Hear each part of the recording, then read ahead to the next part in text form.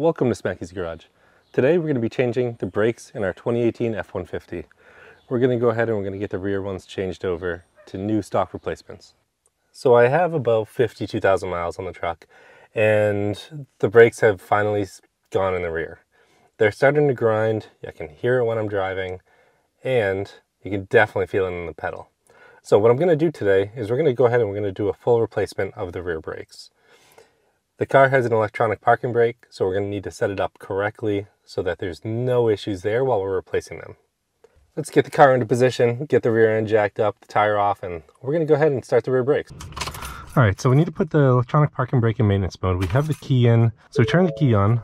Now we're going to hold the electronic parking brake in the release. We're going to push it down. We're going to push the accelerator all the way down. We're going to turn the car off, and then within 5 seconds we're going to turn the car back on again. You should see parking brake not released.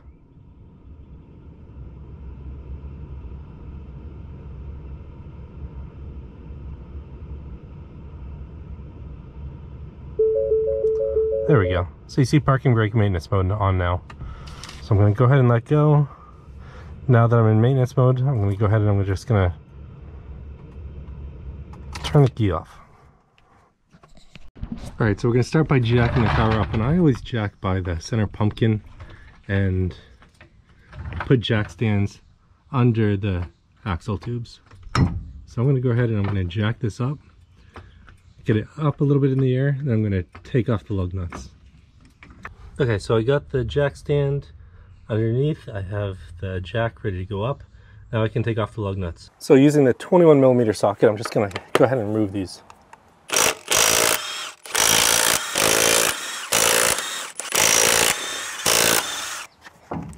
While the wheel is off, I might as well clean it. Alright, so looking at this, you can see the brake is pretty much gone. The rotor needs to come off and be replaced. So we're going to go ahead and we're going to start by removing the caliper. Okay, to do this, I'm going to use a 17. I'm going to put the 17 on the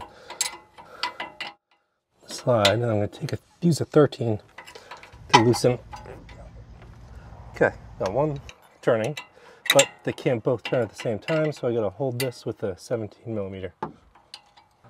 So one of the things I noticed is this is actually not as easy as you'd think to get a socket. You need a thinner 17mm to get in there, but I'm able to just hold it with the vice grips and able to kind of just remove this. Kind of surprised my socket didn't just fit in, but oh well. So after we got one loose, we'll go ahead and move to the second. So I just have to, these aren't that tight, I just have to hold it while I'm loosening this.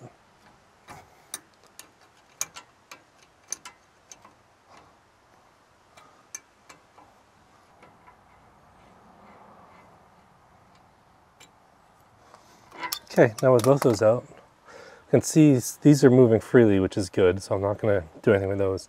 Now I can remove the caliper and hang it somewhere. Removing the caliper, I should be able to just take a screwdriver and pry it off. Let's see if I can just pull it like this.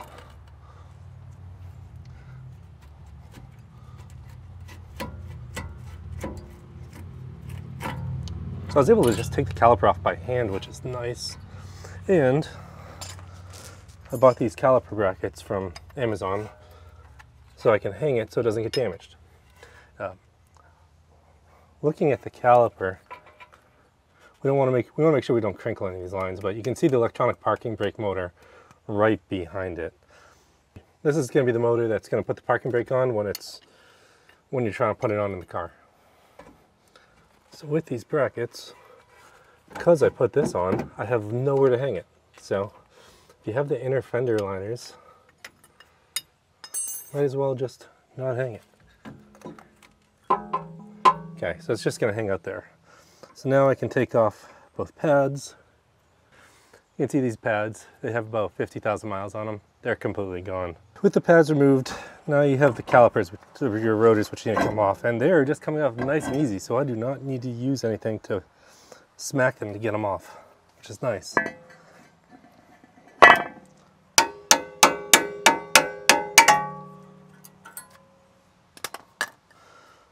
So now that we have everything apart, we're going to go ahead and we're going to replace these clips, and then we're going to put some grease on them before we start putting everything back together. So I'm happy I didn't have to pull these brackets off, because this bracket here, the bolts are 184 foot-pounds to get back in, and I did not want to have to deal with putting that back together. So we're going to go ahead and we're going to remove these two brackets. I'm going to replace them with the new ones that came with the kit.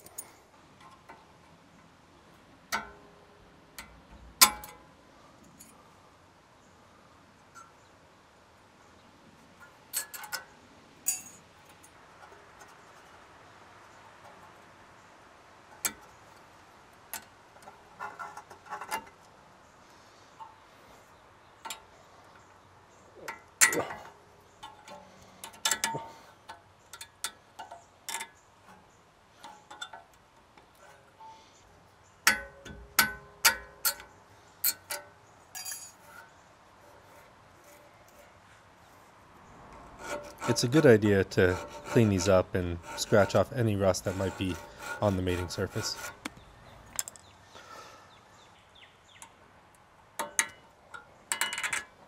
You really want to make sure these are sitting flat before you put the brake pads in.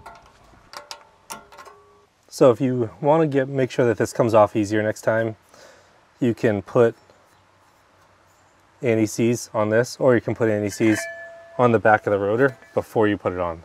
You know, mine came off so easy, and I'm probably going to change in the same time frame, so I'm not going to bother doing that. So now I need to push this caliper back in, and to do that, you can either use a large C-clamp or you can use the right tool for it, which is a device that kind of connects here and then pushes back. So on the rear brake calipers, you don't spin them in, even though they look like you do. So I'm going to use a flat plate to push it in.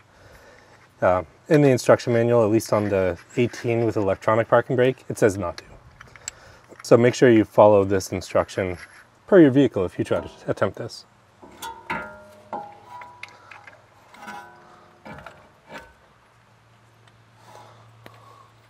So I can get this lined up in the center, and I'm just going to compress.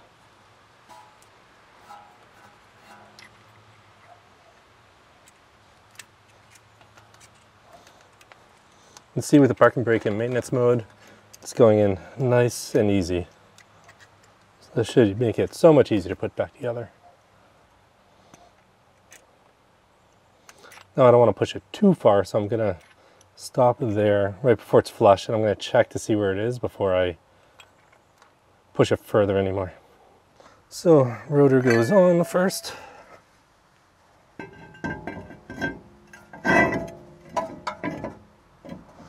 Parking brake, then the brakes go on. So I'm going to use brake caliper grease, and I'm going to put a little on both sides. I'm going to slide it into here.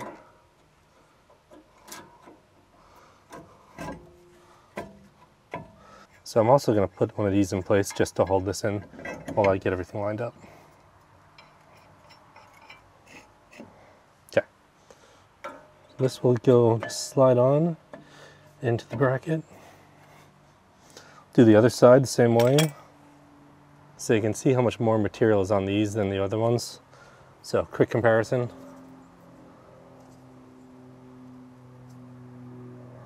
It's like completely gone. So again, grease on all the sliding points where it's touching. I go ahead and put this one in this side.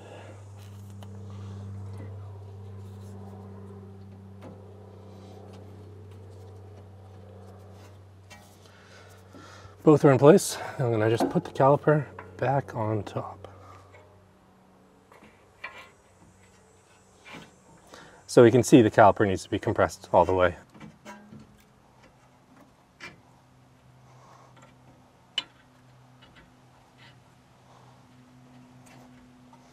Well, now that I have those both in, I'm going to go ahead and put the slides back on.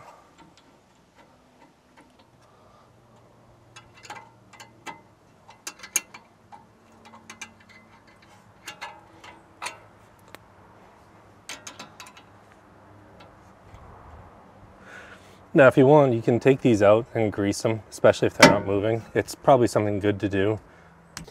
I think one of the interesting things to note that I didn't really realize after is how far the caliper piston actually doesn't hit the brake pads. So it's going over the top, and you can actually see it up top. So both of these bolts need to be torqued down to 27 foot-pounds before they're put back and installed. So for now, I'm just going to snug them up. And you really want to hold this nut still, or the caliper still, because you don't want to damage that boot at all to potentially get water in there. If you have something to hold it, a thin 17mm, use that rather than a vice grips like this. Now with this side done, I'm going to go ahead and I'm going to get the wheel back on, and I'm going to go ahead and I'm going to do the other side. Alright, now we just need to put the parking brake back in out of service mode, key on. We're going to turn the ignition on, foot to the floor, apply under the parking brake, then we're going to turn it off. Within 5 seconds, we're going to turn it back on, and you'll hear the parking brake apply itself. Alright, that was it. It's a hot one out here today. Glad to get this done before it gets too hot. Parking brake is working again. Brakes sound good when I'm driving it, they're not scratching. Thanks for tuning in to Smaky's Garage. I'll see you next time.